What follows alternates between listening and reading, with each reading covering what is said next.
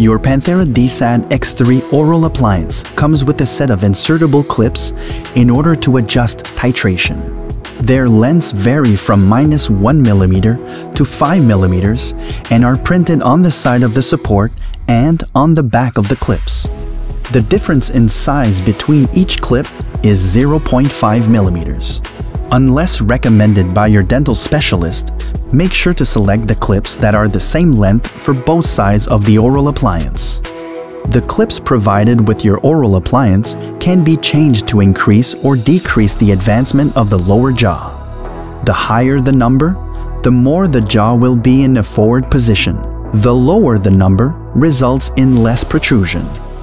To remove a clip, insert one of your nails between the clip and the clip housing.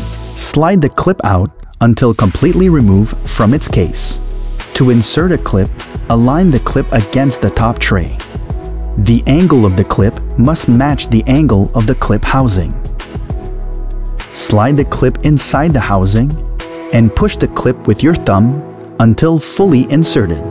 You should hear or feel a click.